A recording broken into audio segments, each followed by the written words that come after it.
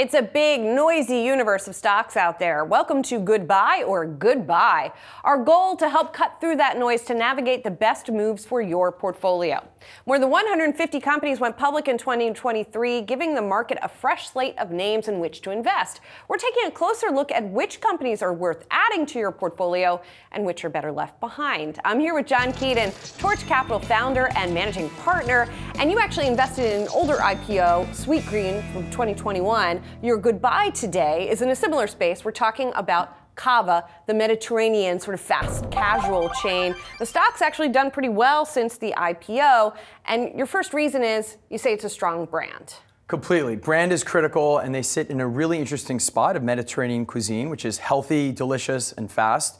And as you mentioned, we were early investors in Sweetgreen, which has also proven mass adoption of healthier options. Fast, casual, healthier options are growing like crazy. And the sort of knowledge of Cava, since it's become public, it's also opened a lot of new locations, has been pretty good. Absolutely. Both companies are growing like crazy. But Cava has really established itself, differentiated. There aren't that many players in this space. And Cava's performed well and is beloved by people. And let's talk about the financial performance as well and what you see as the growth potential for the company. So the management team has done an excellent job. It's profitable, EBITDA positive. They've been growing. They grew 20% in the last year. That looks like it's going to continue. And we still think there's huge tailwinds behind this. I mean, I think with the advent of healthier options, we're seeing people want that. But more importantly, there's other tailwinds behind this. Like we've been hearing all about the miracle drugs of GLP-1s to treat obesity, whether it's Ozempic or Wegovy. Well, that's growing like crazy as well. And they're proving to be accelerators for behavioral change, which means even if people weren't as interested before, if they're on these medications, they will be more interested now. And we have a company, Ro, which is a full stack telemedicine treatment. They treat obesity, and we're seeing the numbers are insane about how quickly they're growing. If a patient qualifies for obesity, they can even get the medication without leaving their home. And so that just shows, that's just a simple signal of how big this is going to be. So there's sort of consumer sentiment positive, but there's also real change in the market, and which will create more behavioral change. And then the third point, and this is something you alluded to, is the management team at Cava, which you say is a strong one. Very strong team. Again, it shows how disciplined they were, and they've continued to be with revenue growth and their margin increases. Their COO came from Taco Bell, where she was a total star in excellence of operations, so it's a great asset to have in their team. The CEO's had a very clear vision for the brand and what they're doing, and so it's really, we feel it's all steam ahead on this company. So we'd like to talk about what are the potential risks to the upside, right? And in this case, it's perhaps just overall weakness in consumer spending. Cava is not seen as sort of a value offering, right? No, it's not. The price point's a little bit higher. So is that why it would potentially be vulnerable? Exactly. So as any sort of higher cost good, considered sort of a luxury spend in the fast casual space, that could put it at risk.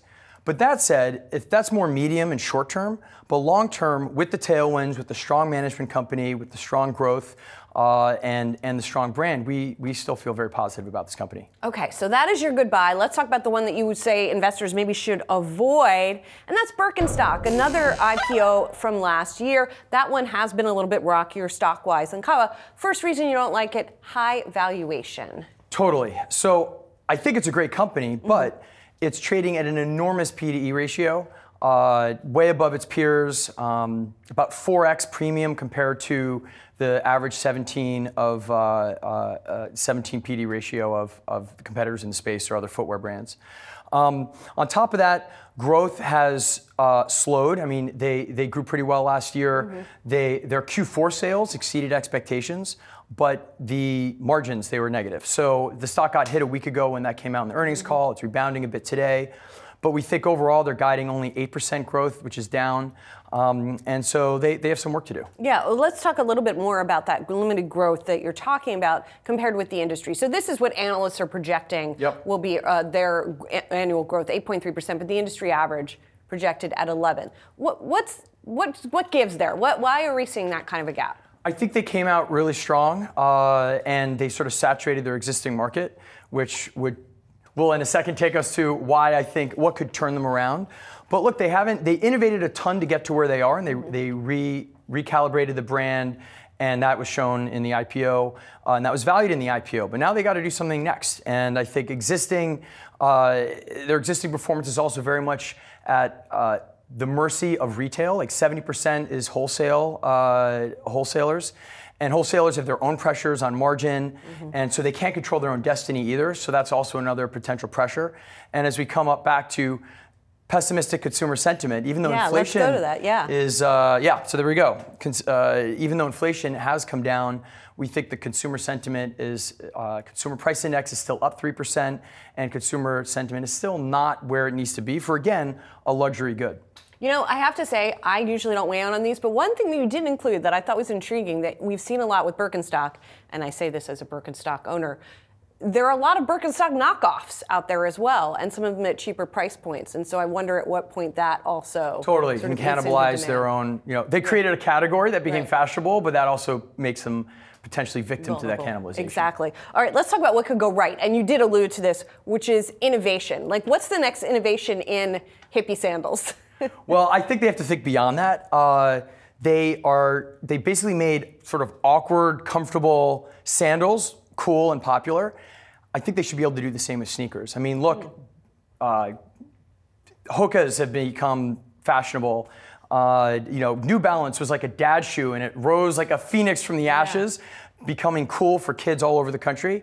So they've already done that in another category. They should be able to cross over in that category. But either way, if they add more creativity and add more innovation, which help restart the brand in general, if they can do that in another category, I would feel very differently about this. Okay, well, we'll watch that to see if it happens. But in the meantime, let's sum up what you're telling investors. And we should say, by the way, you don't have a position in either of these stocks. I have no positions in either of these companies. All right, it's just what you have observed. So you're telling investors, buy Cava based on its strong brand, strong financial performance, and experienced management team. On the other side, avoid Birkenstock, high valuation, limited growth potential, and the mixed picture on consumer spending. Unless we get maybe a Birkenstock dad sneaker. Watch this space. We'll see. We'll be looking for it. All right. That'll do it for Goodbye or Goodbye. We'll be bringing you new episodes 3 times a week at 3:30 p.m. Eastern. Thanks, Jon. Thanks, Julie.